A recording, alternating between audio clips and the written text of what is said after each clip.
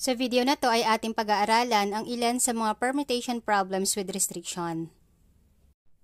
Example number 1. In how many ways can 4 boys and 4 girls be seated in a row for picture taking if the boys would like to sit together? Since the 4 boys want to sit together just like the given examples, then count them as one group.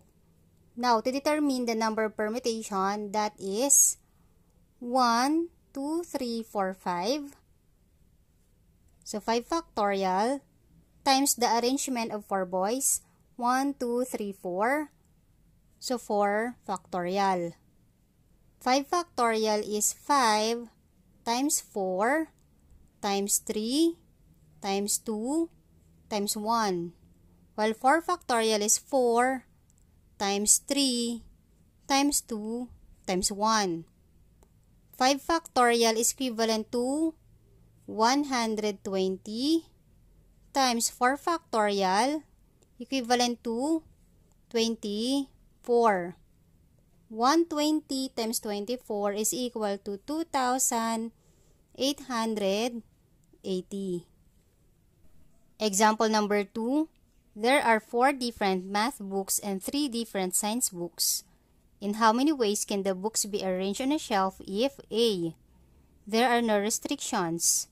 B. Books of the same subject must be placed together. C. They must be placed alternately.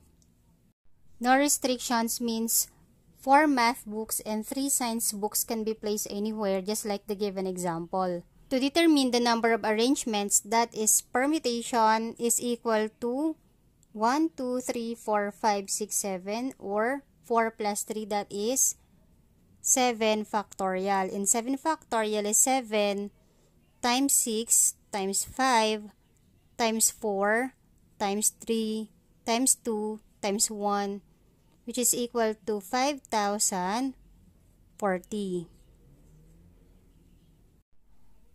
Next, for letter B, books of the same subject must be placed together. So to picture out, we have 4 math books followed by 3 science books, or 3 science books followed by the 4 different math books.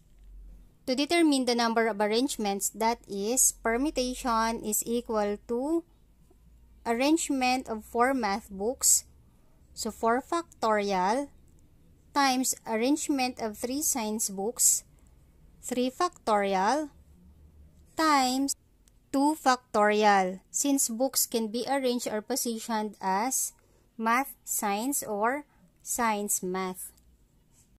The number of permutation is equal to P. 4 factorial is 4 times 3 times 2 times 1 times 3 factorial, 3 times 2 times 1, multiply to 2 factorial, that is 2 times 1. 4 times 3 times 2 times 1 is equal to 24, times 3 times 2 times 1 is 6, multiply to 2 times 1 is 2. 24 times 6 is 144 times 2. 144 times 2 is equal to 288. Last, letter C, they must be placed alternately. So possible arrangement, we have math, science, math, science, math, science, and then math.